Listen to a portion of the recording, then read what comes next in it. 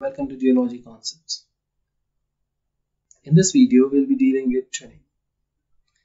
So let's get started. If you go into the definition of twinning,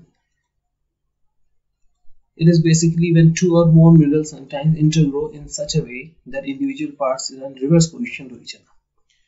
But basically, sometimes during the crystal growth, the crystal is subjected to stress or temperature or pressure conditions different from those under which it was formed. So in such cases, two or more intergrown crystals are formed in a symmetrical fashion.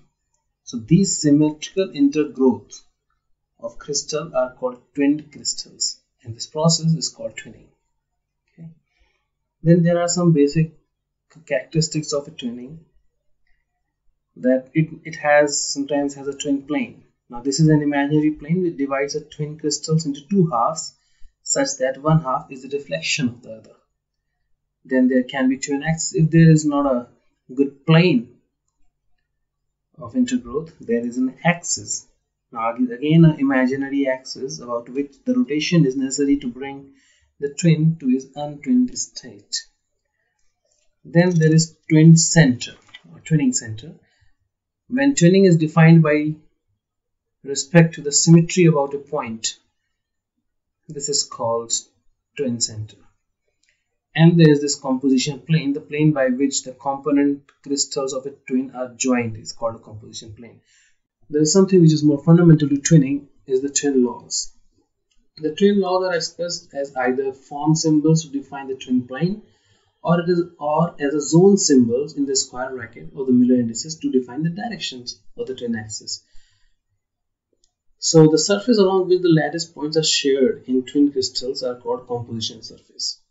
Okay. The plane by which the component crystals of a twin are joined or shared is called the composition surface. Then if the twin law can be defined by simple planar compositions, then this twin plane is always parallel to the face of the crystal face and never parallel to the existing symmetry of the crystal. Therefore, it can be said that twinning always adds to the symmetry, and therefore it is always parallel to some of the crystal faces. And if the twin law is a rotation axis, the composition surface will be irregular. That means you cannot define a plane there, then you have to define an axis or a twin axis. The twin axis therefore will be perpendicular to the lattice plane and will never be an even fold rotation axis. It will always be an odd fold rotation axis. Next is the types of twins. So there can be a contact twin. What is contact twin? It consists of two halves united by composition plane such that one part is the mirror image of the other. Then there are penetration twin.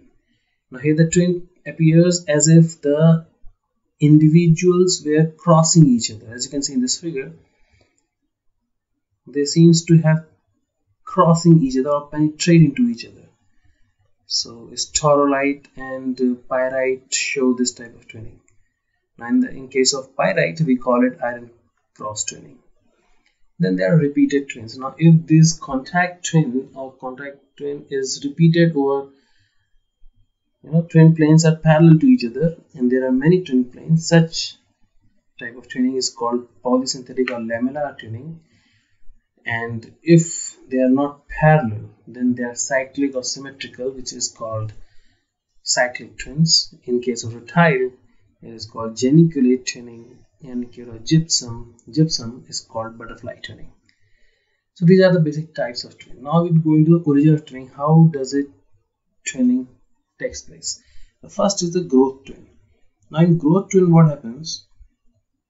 When we go into growth twin, when accidents occur. Now when we say accidents, we mean their change in the stress conditions.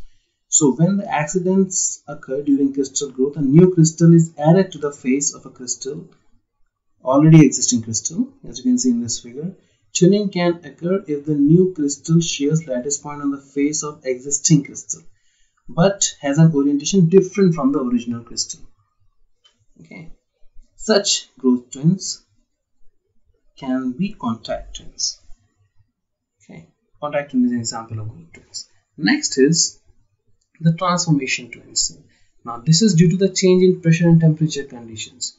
Now in quartz, the Dauphine and Brazil twinning are the example of transformation twin. We'll see how they're going in the further in the video. Third is the deformation twins, in which the atoms pushed out of place, as you can see in this figure here. So what happens during deformation? Atoms can be pushed out of the place. If this happens, to produce a symmetrical arrangement, it produces deformation twins. Now the mineral calcite can easily be twinned in this way, producing a polysynthetic twin. We go into common twin laws. Now what is twin law? That possesses or shows a specific kind of twinning. Now that twinning, when represented by Miller indices, is called twin laws. So first, in the triclinic system, we have Elbite law. Now Elbite law, plagioclase shows Elbite law, which is 0, 1, 0. As you can see in this figure, it is perpendicular to the b-axis. The plane is 0, 1, 0, which is very common in plagioclases. Next is the Triclinic law. Now this is 0, 1, 0 in the square bracket. That means parallel to the b-axis. And it is also again present in the microcline, or when monocline, orthoclase, or cyanidine transforming to microcline. So again in the feldspar. So when these two pericline and Elbite twinning produces together, then they produce a cross-hatch pattern called Tatten twinning. Then in the monoclinic system we have Manbach law, again 0, 0, 1, common to mineral orthoclase. Then there is Carlsbad law, which is 0, 0, 1 in the zonal plane. It means in the zone, or it's a direction, it's an axis. So it is again common in orthoclase. Then there is Bravino law, or 0, 2, 1, which is common in orthoclase again. And swallowtail twins, 1, 0, 0. It's a plane observed in mineral gypsum. The corresponding figures you can see. So in case of Carlsbad law, it's a twin axis. Otherwise in monoclinic system, all other three, Manbach, Bravino, and swallowtail, are the composition planes. Then we have hexagonal system or orthorhombic system. Now in orthorhombic system, the cyclic twins 1, 1, 0 plane, precisely shown by aragonite and chrysoberyl and cetusite. Then there is taurolite, 0, 3, 1, shows 2 twinning, and 2, 3, 1. Now this is very common in minerals taurolite. Then in tetragonal system there is only one twinning called cyclic contact twinning, which is shown by rutile and cassiterite. Then there is hexagonal system. In this system, calcite law. Hexagonal system, as you remember, has 4 Miller indices: HKL0, HKLO. So calcite shows 0, 0, 0, 1 and 0, 1, 1 bar and 2, and corresponding figure. Then there is quartz. Quartz show 3 types of twinning. One is Brazil law, which is 1, 1, 2 bar 0. It is a penetration twin. Then there is Dauphine law. Now these two, as we already discussed, are transformation twins, which occurs due to change in the pressure and temperature conditions. Now Dauphine law is a penetration twin again. Now this here is not twin plane, it's a twin axis, 0, 0, 0, 1, which is actually parallel to the growth axis. Next is the Japanese law. It's called 1, 1, 2 bar 2, which means it's a plane, it's a composition plane, and it's a contact twin.